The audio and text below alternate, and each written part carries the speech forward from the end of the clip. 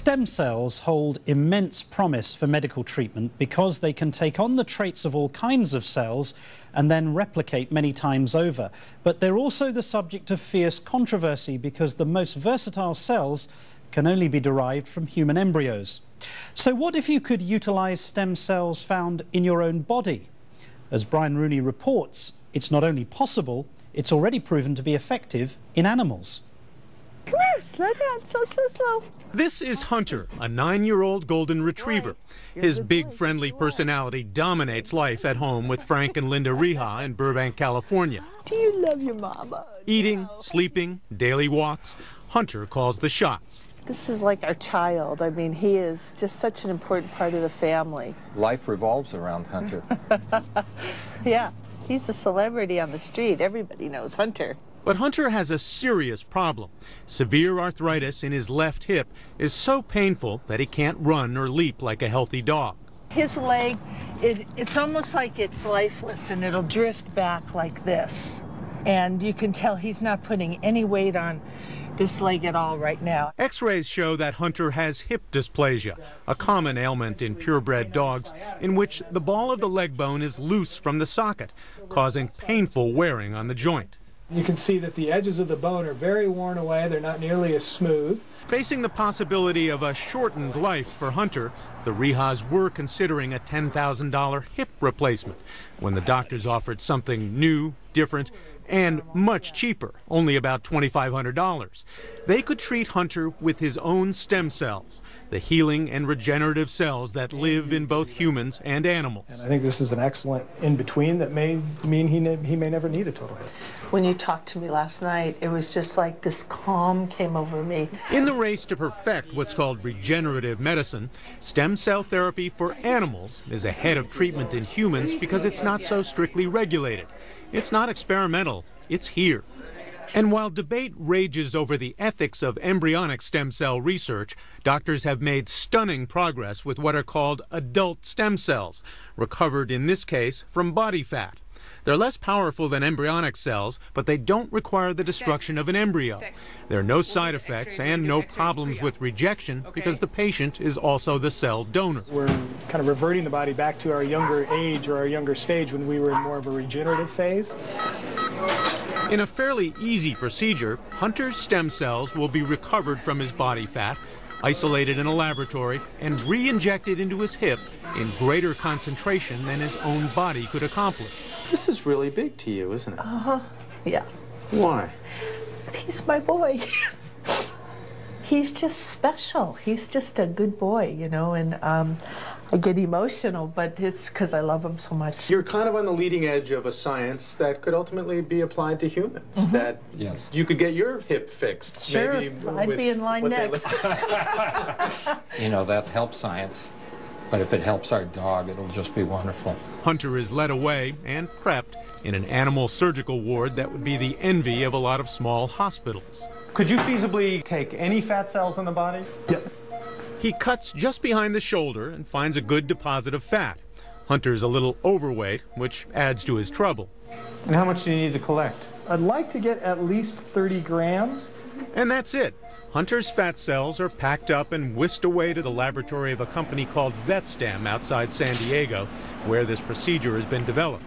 Here the fat is chopped up, treated, and put in a centrifuge that separates the stem cell. Theoretically, it's pretty simple. Yeah, the concept is very simple. It took a lot of years for us to figure out where these cells were, which ones were they, and how to use them. VetStem's CEO and founder Robert Harmon says they've treated about 3,000 horses, many with joint problems. One of them was a racehorse named Bia Bono, which had bone chips in the knee and damage to the sac that holds cushioning fluid around the joint. It threatened to end his career, if not his life. You're always skeptical about something new. You want to see if it works, and so somebody has to try it.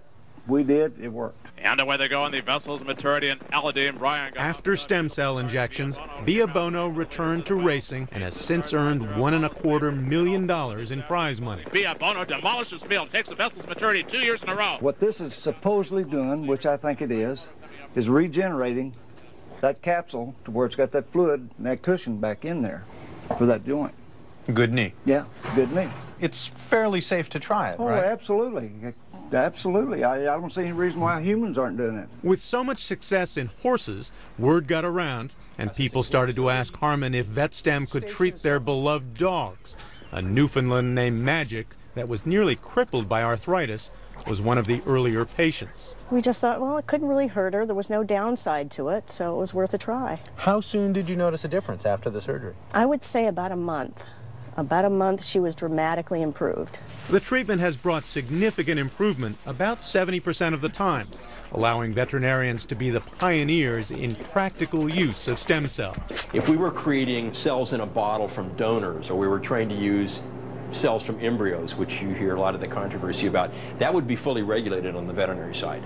But right now, because it's the animal's own cells, it's like a transplant. It's a surgical transplant of cells. We're allowed to do that in the veterinary world. Stem cells show great promise for healing not only joints, but damaged hearts, livers, and kidneys in animals and in humans. We're a long ways from growing a whole organ outside of a body and transplanting it.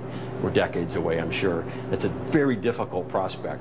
What we can do is take these cells and put them into a damaged organ and help the organ truly heal itself. Right now, it usually takes 2 days to send fat cells to a remote laboratory and return them for re-injection. A couple of companies are working on a process and the machinery to isolate stem cells right in the surgical ward. One day, just maybe, stem cells will be injected into human stroke and heart attack victims, maybe even used to regenerate damaged spinal cords within hours of injury. I think that the cells we have within our body are much better at healing us than any devices man can contrive. So I believe that this will replace many kinds of devices, many kinds of procedures, by using your cell's own ability to heal you, by just placing those cells in the right environment at the right time and unlocking their power. That is still in its early stages. For Hunter, the golden retriever, his stem cells arrived back to the animal hospital the next day and were injected into his hip in a short and simple procedure. My gut feeling is always that they're going to do really well. I mean, so far, every case that I've seen, and my colleagues that are doing this too, are showing excellent results. 2 weeks after the injection, still early, Hunter is a different dog. He wasn't doing that before. Improving. He's got his range of motion. Obviously moving easier, happier, and so are his owners. He jumped up on the bed, which is about 3 feet tall, and he hasn't done that in quite a few months. We kind of freaked out because he's supposed to stay quiet, but he was right up there and ready to go. For Hunter, a dog's life is a very good one on the leading edge of medical science. This is Brian Rooney for Nightline in Burbank, California. Doctors are now testing adult stem cell therapy in people as well to combat diseases such as leukemia and heart disease, though progress is often slower in humans because of the hurdles and risks involved.